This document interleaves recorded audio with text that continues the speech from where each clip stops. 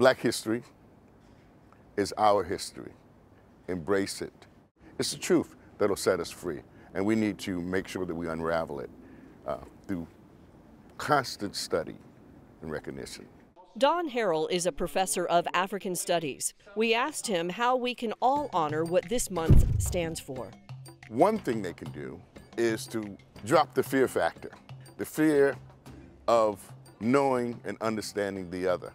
A second thing they can do is to welcome the discomfort that comes along with knowing.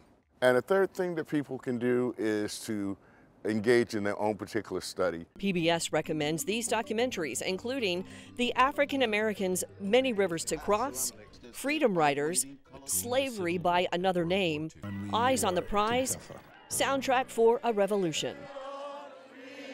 Another way to celebrate, support Black-owned businesses.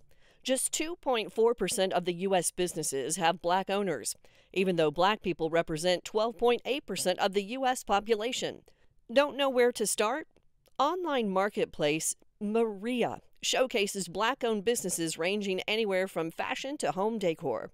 And take what we learn and do this month and continue doing it throughout our lives. Black History Month extends far beyond, because it's our influence and the things that we do and our accomplishment cannot be condensed to 1 month.